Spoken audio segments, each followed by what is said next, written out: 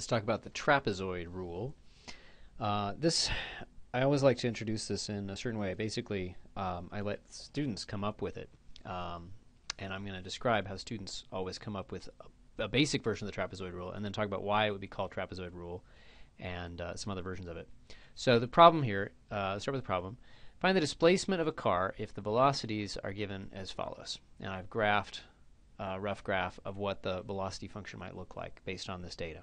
Okay, so the first thing we learn is rectangle methods. And so, for example, we could do the left endpoint method. And that would mean to take a bunch of rectangles based on the left endpoint. So I take this interval from 0 to 10, I take the left endpoint, I match the height, and I get a rectangle like this. Then I match the left endpoint of the next, and the next, and these should have the same width. I just was being kind of sloppy. Okay. Later on we'll see what happens when they're not the same width. Okay. So each of them has width 10, which is convenient. And the interval from 0 to 10 we use height 10. Interval from 10 to 20 we use 18, and so on. And what we discover is that we never end up using that last data point of 35. We never end up using this height. Well, that's just kind of suspicious. Okay. All right. So that gives me a certain number. Let's go and evaluate that. It's 1140. Okay. Oh, this is, let's put units in to be more realistic. Let's say that's in seconds, and this is in meters. Okay. Meters per second, rather. There we go. So this would be meters. Okay. That doesn't look good. Meters. There we go. Alrighty. So this is kind of suspicious that we didn't use that endpoint information.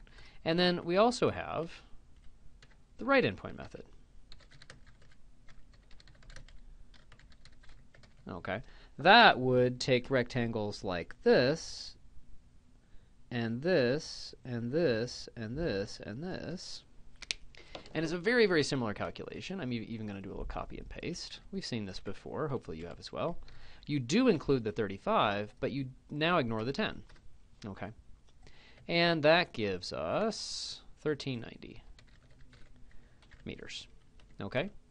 So most people at this point, when I ask, is there a better thing we can do? They look at this and they say, why don't we just average the two? If we've got both of these, why don't we average the two? Especially since for lots of functions, like this function, for example, if it really is increasing, let's assume this is an accurate picture. That's a big if, but let's assume this is a reasonably accurate picture. The function is always increasing. Then the left endpoint is always going to undershoot, and the right endpoint is always going to overshoot. So the right answer is definitely in the middle. It's not necessarily exactly halfway in between, but it seems almost certain that averaging the two would be a good idea. Okay, so the average. Okay. So let's see what happens if we actually go back to the numbers and average. We still have the factor of 10 in between, okay?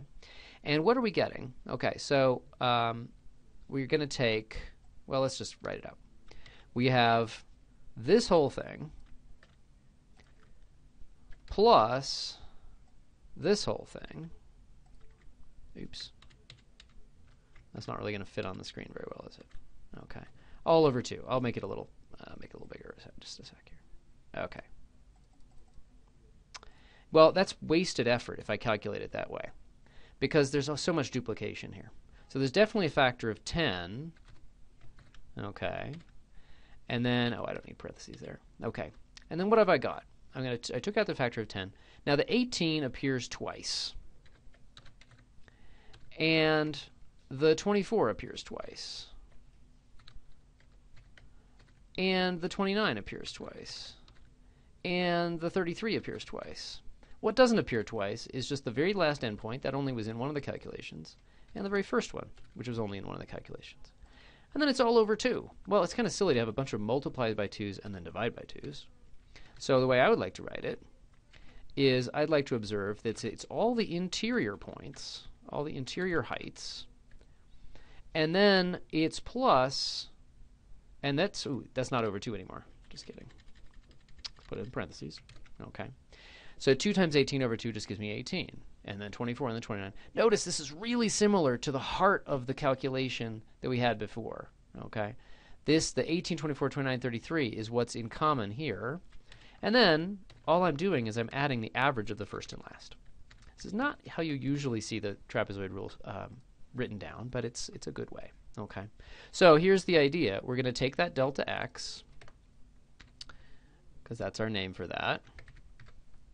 Okay, and then we're going to take the sum of the interior points. I'm going to write this in equations in a second. Interior values of the function plus the average of the first and last. So basically we're just counting, we are including the first and last values, but each with half strength.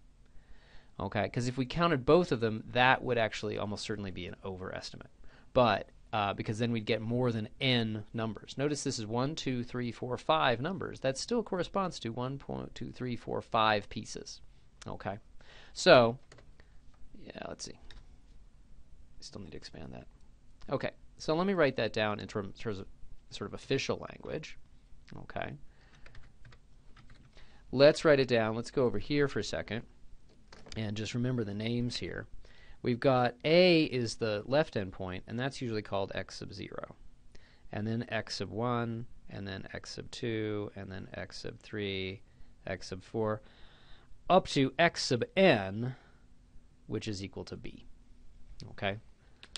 So, notice the 0 is a nice way to start this sequence, so that this is A moved by 0 moves of delta x. This is A moved by 1 move of delta x, 2 moves, etc. So what we see is that x sub k is just A plus k delta x, which is a familiar formula.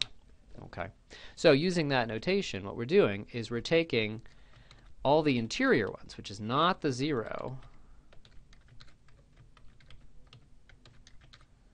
and not the nth one.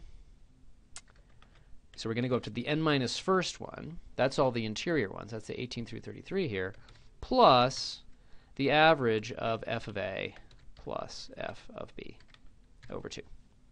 And if you don't like using a and b, we could just call them x sub 0 and x sub n. But they really are just a and b. Okay. So that's how I like to express the trapezoid rule. So this is what's called the trapezoid rule, and we'll talk in the next video about why it's called that. Really important, that this is the case of equal spacing, where these rectangles, these subintervals, all have an equal width. And I want to talk, it's very important to talk about non-equal spacing pretty soon, okay? But this is a good place to start it. When you have equal spacing and you just take the average of the left and right endpoint method, you automatically come up with this, and it's just a matter of doing the calculation a little more efficiently, okay?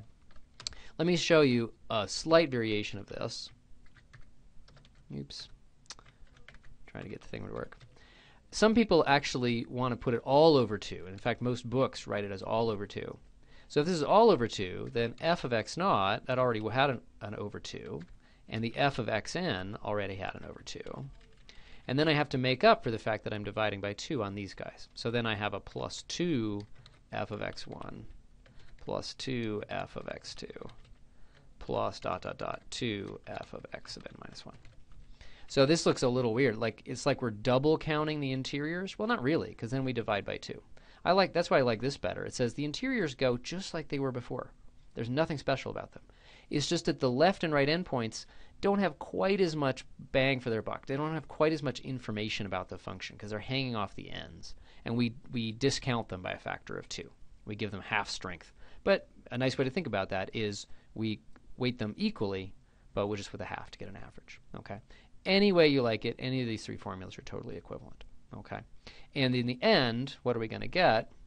If you happen to have already calculated the left and right endpoint methods, of course, then, oops, sorry about that.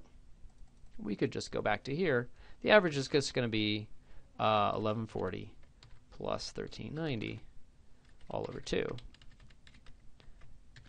And it's 1265 meters. That's a much better estimate, as it turns out, in many cases, than either of these guys to the true displacement over this time period. So I still haven't explained why is it called trapezoid rule. Where's trapezoids? Okay, that's going to be in the next video.